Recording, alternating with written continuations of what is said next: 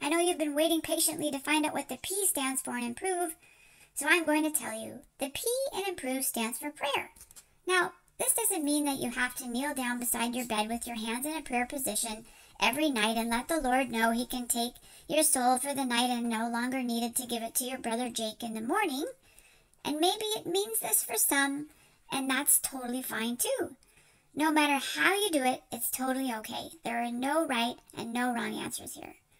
Prayer could mean many things to many people. For some, it may mean prayer in the religious sense, and may start with a dear God. And for some, it's more prayer in the spiritual sense.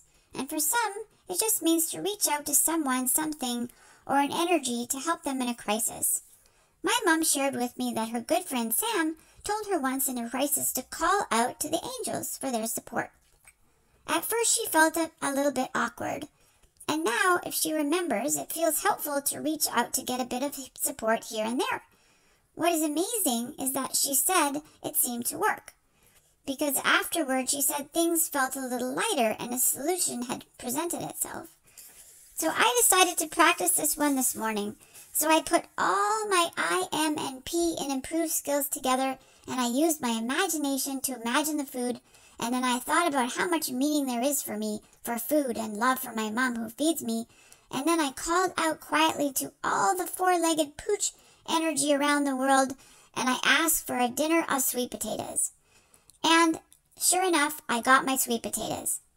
So I believe there are energies out there to connect to, and I just think if we simply ask someone, something, anyone secretly, quietly for some help, it helps us to feel just a little bit less alone, especially now when we're isolating.